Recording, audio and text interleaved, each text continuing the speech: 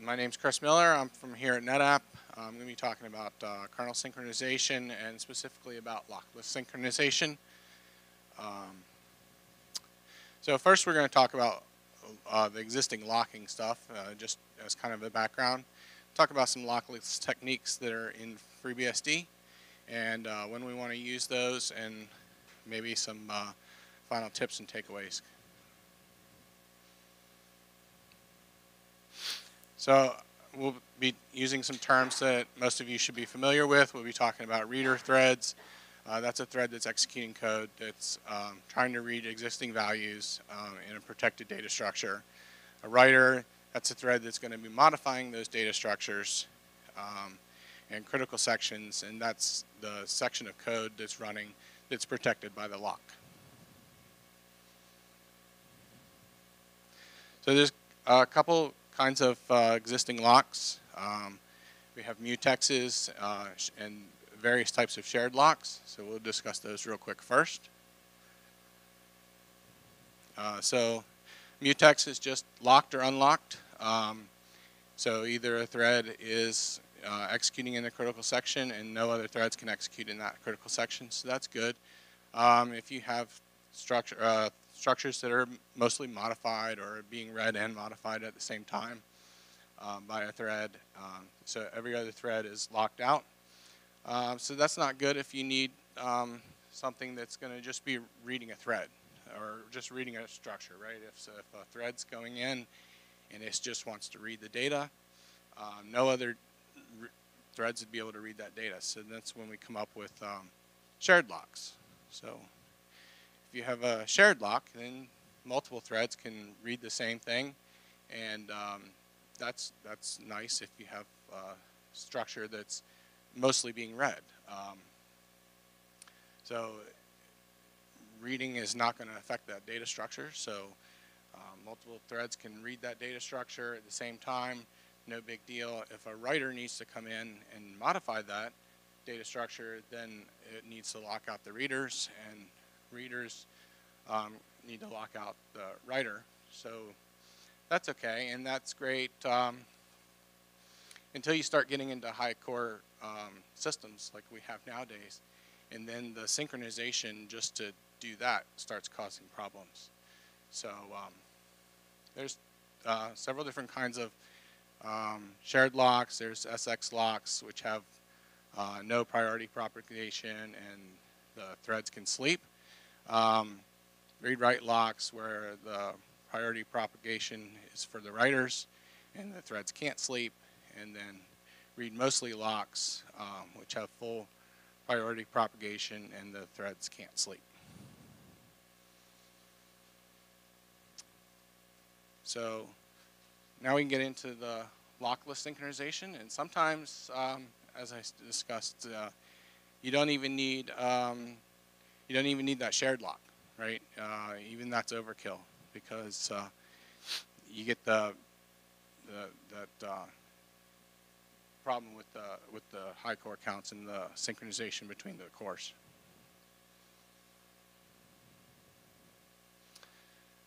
So with lockless synchronization requirements, the readers can they need to be designed such that they are only so that the only thing that they need to be protected against is that data being deleted. So they really only need the data to stay valid and not freed.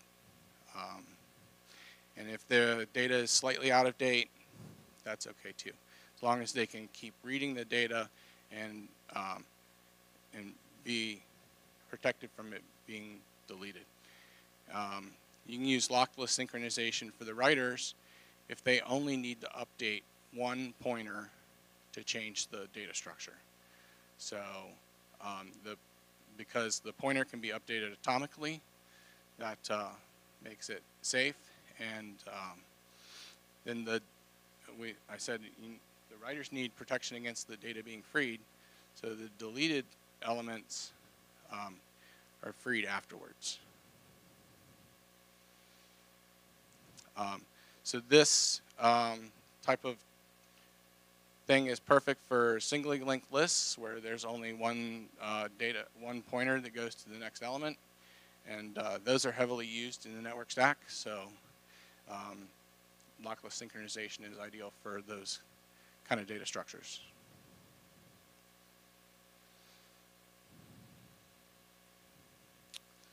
So how does that kind of work, right? So you can have a concurrent.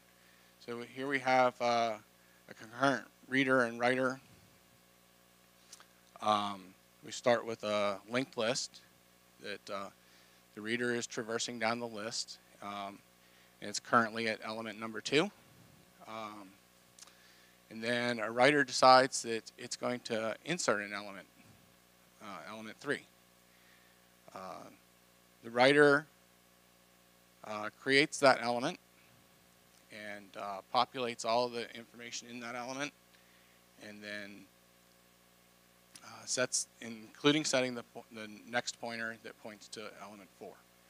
And that's what we can see in that top diagram there, is that the element 3 has been created, it's set to point to element 4, and we have the reader reading element 2, and element 2 still points to element 4 also.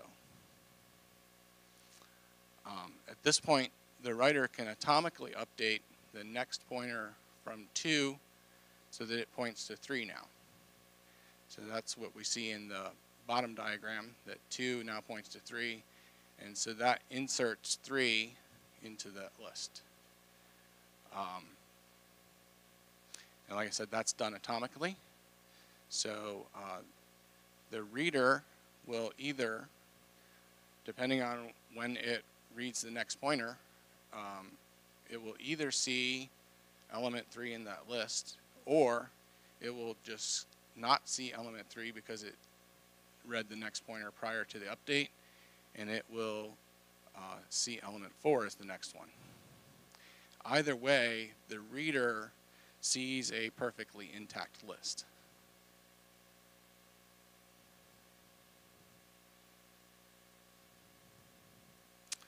So then we can talk about, that was the easy case, right? We were just inserting. So what about deleting? How can that be safe, right? So in that case, we start with a linked list, same sort of thing. The reader is traversing the list, it's currently at element 3, and we have a writer also pointing at element 3, and it's deciding that it wants to delete that element 3. The writer can atomically update the next pointer so that it's of element 2, so that it's going to point to element 4.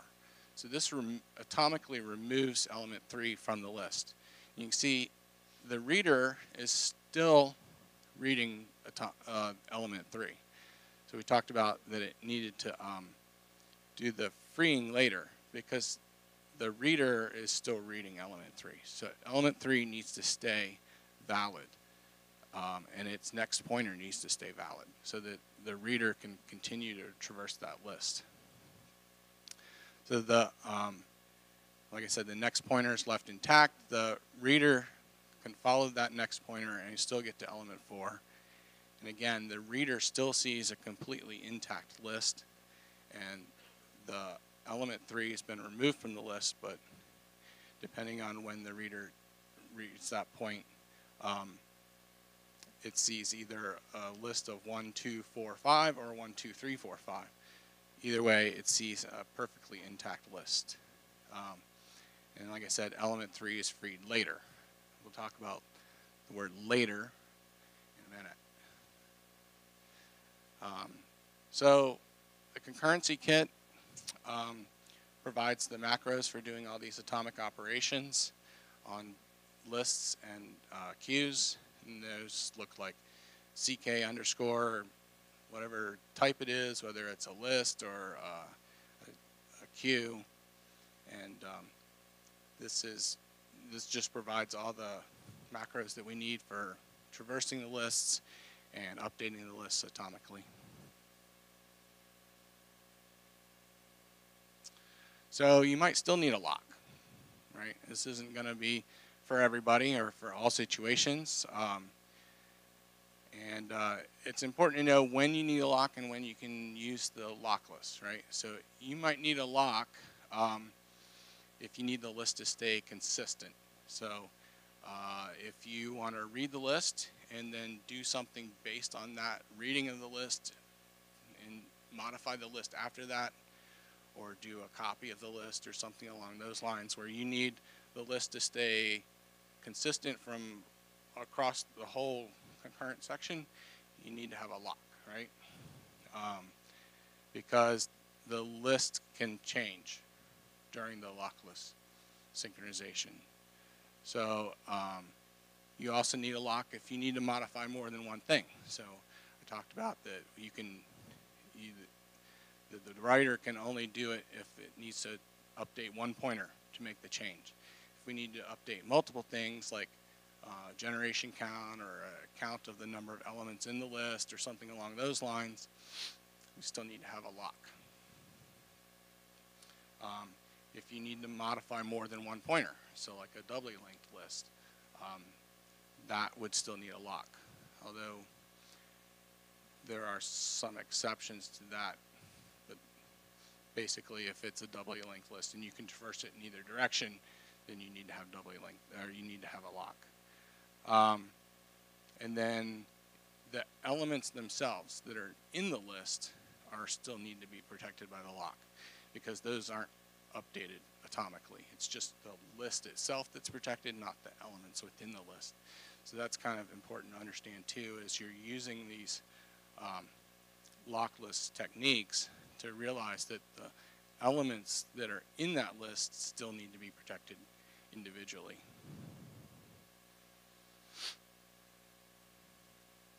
So one of the lock list techniques in FreeBSD is called epic, and so we'll talk about that, and we'll talk about that little asterisk on the word later. So this is kind of an oversimplified sequence diagram of how reader and writer thread work with epic. So first, the reader thread enters a critical section by calling epic enter, and it starts traversing the list that is protected. And then the writer can come in during that critical section and remove the element from the list, as we showed in the previous diagrams. And then it uses the call epic wait, or alternatively epic call, to schedule that deletion. And then once the reader thread is done in its critical section, it can call epic exit to say that it's no longer reading that list. And then at that point, that says, okay, I'm done with that. You know, we're free to do the delete. So that's when the callback happens, or epic wait enter exits, and we can at that point safely free the memory from that was protected.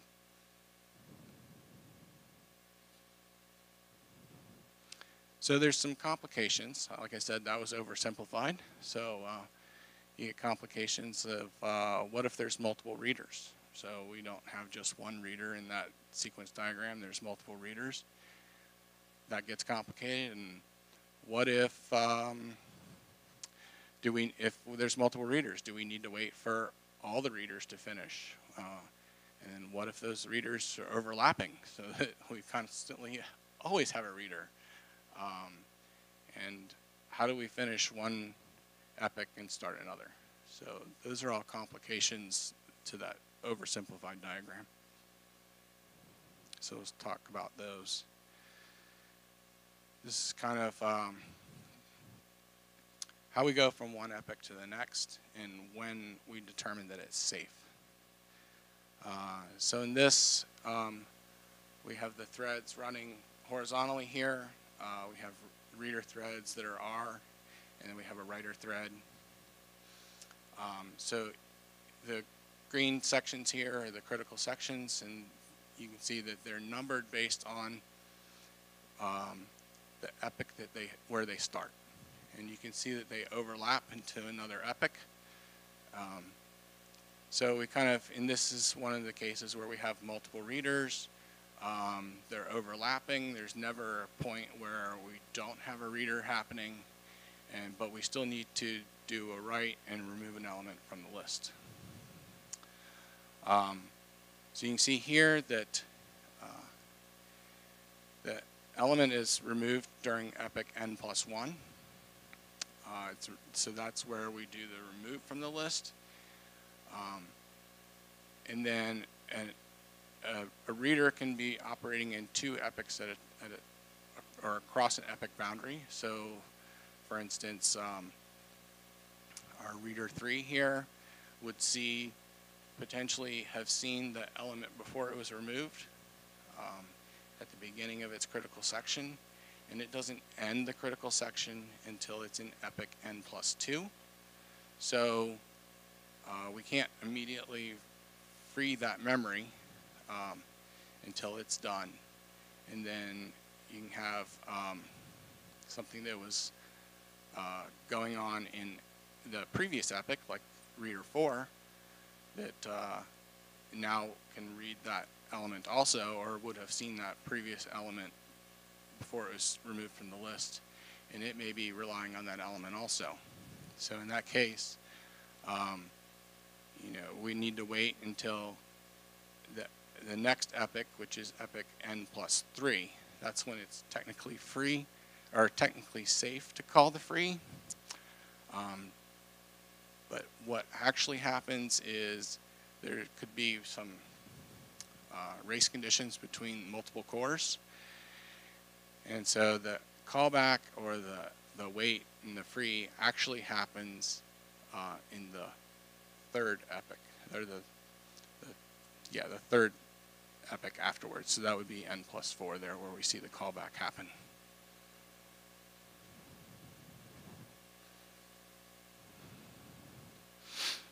So you can see that in that previous diagram, it can possibly have to wait a while for that callback to happen and that memory to free up. And if we have a lot of churn on memory, that can cause problems. So that's where the safe memory reclamation comes into play. It's called SMR. And that's basically because the epochs are too slow to free the memory. So this is just another lockless synchronization technique, very much like epoch, but instead it's tightly coupled with UMA. It's optimal for when elements are allocated and freed and reused very quickly. So it doesn't have the same problem with needing to wait for a long time for that element to potentially be free. So we're not leaving memory lying around. Currently it's used with INPCBs because they get allocated and freed very frequently. So this is just a slide showing the difference between them. The critical sections for epoch have been expanded in the networking stack, and now basically cover the lifetime of a whole packet. So those can be pretty long running. SMR in comparison is short. It uses critical to create those critical sections, so it can't be preempted, and where epoch can be preemptive. So because it can't be preempted, it can't wait on locks.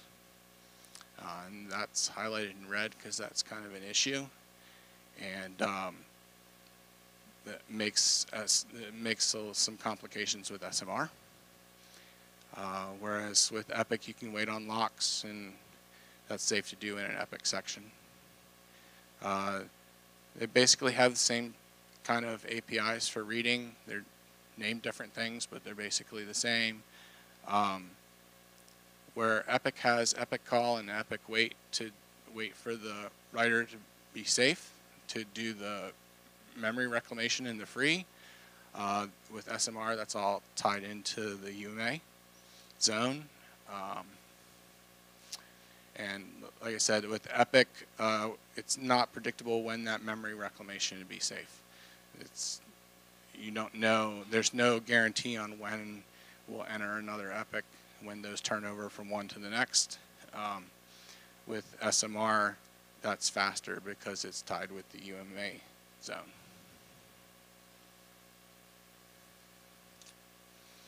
So this is why we had the locking issue in red.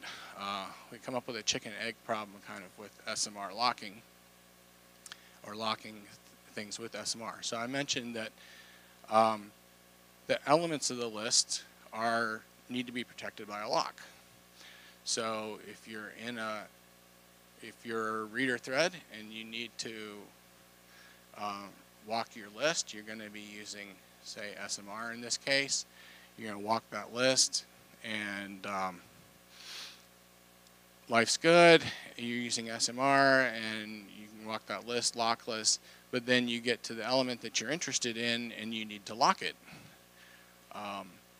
But like I said, SMR uses critical to establish those critical sections, and you can't lock or wait for anything there. So now you need to exit your SMR section in order to acquire that lock. But if you exit the SMR section, then the element might get freed. So we kind of have a chicken egg problem there, right? So then we'll talk about how that works, or how we work around that.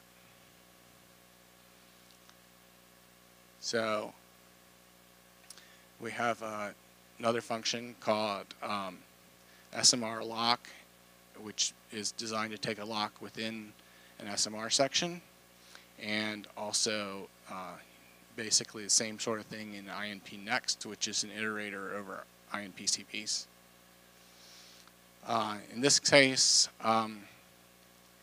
we keep a lock on the previous element in the iteration, and we call this the anchor. That's pointed to by A, and you see the reader has a lock on element 2, and that's its anchor, and it's also locking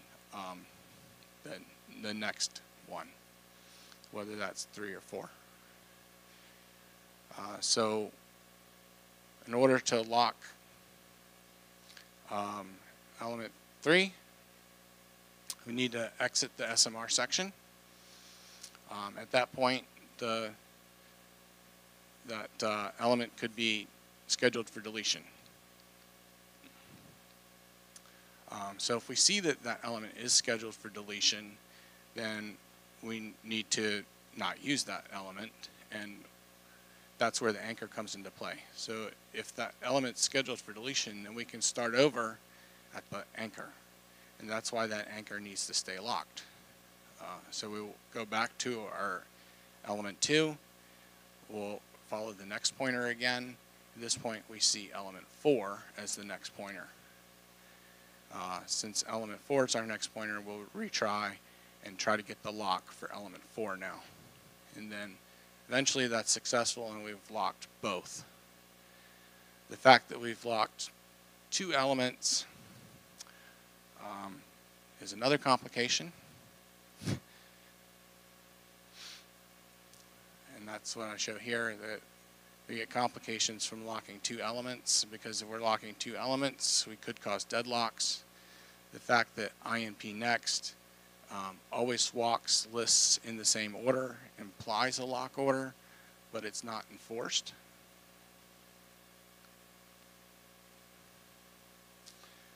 These are some other places where we multiply lock INP-CPs that could cause problems. When we get new TCP connections, we have the head connection locked, and then we lock the new child socket that's coming in. So that can potentially cause issues. Upcalls could try to do send and receive on other connections.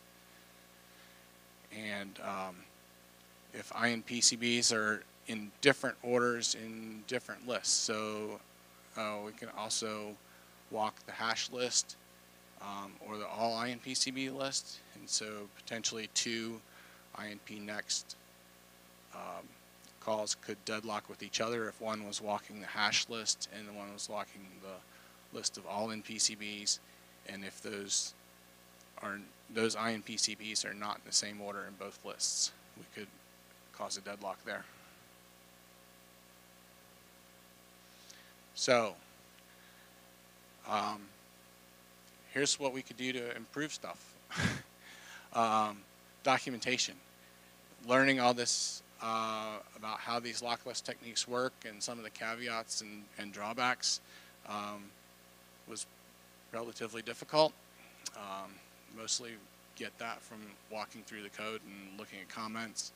We don't have a good just overall documentation of this kind of stuff and how they work under the covers. There's some documentation on how to use them, but not really how they work that gives you information about the caveats of and the drawbacks to them. We still have multiple writers. Many of the writers in the system still need to use a lock because of they need to update multiple things like generation counts and lock and a number of elements in the list and that kind of stuff. So if we could modify those so that that information's all kept in one place and not needed by a lock, then that would be good. And we could do more pure lockless. Hopefully we'd be able to combine the benefits of SMR with the benefits of Epic, and we could have a preemptive version of SMR which would get rid of a lot of these complications. The complications of having multiple items locked, etc., would be solved if we could have a preemptive SMR. And if we had preemptive SMR, it would essentially kind of be the same sort of thing as Epic. The other option might be to make Epic so that it regenerates the Epic number faster. If we did that, then maybe we wouldn't need SMR, since SMR basically fixed the problem with Epic not freeing memory quick enough. So that's all I had for today. Any questions? Yes. You talked about how the hash list and the all list might be in different orders. So how do you actually deal with that so as not to get in trouble? So I don't have a good answer to that. Right now, I haven't seen that actually cause a problem. And that's why I said that it was theoretical. I think for the most part, we're lucky that the things that are in the hash list are also in the same order as the all list. Depending on when you do bind and connect, they could go in different orders than they are in the all list. But that's a good question. I think that's an open issue. I have not been able to prove that that's an issue, but just looking at the code and knowing when things get inserted into the hash list versus the list of all INPCBs, it should be theoretically possible to create a deadlock there.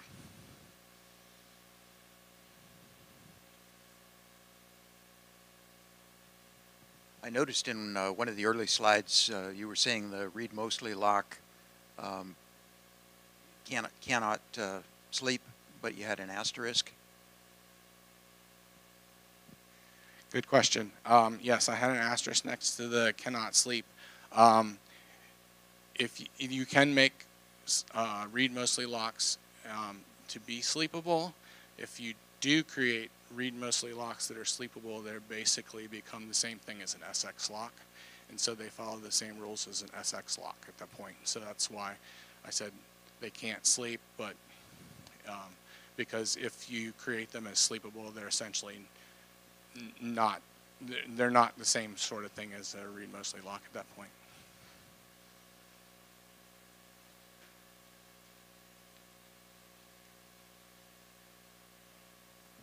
I actually have answer to Kirk's question. So when normal connect is done, both lists are in the same order. And the only way to get it, theoretically, I never was able to make that, to make them in the reverse order, is that application first binds and then connects. So that I want to bind from that, I want to sit on that port, but not listen and then connect. Very few applications do that. So this problem is mostly theoretical, but it is real.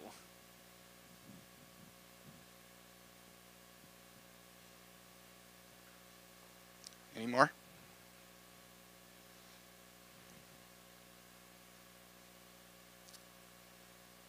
Okay, thank you very much.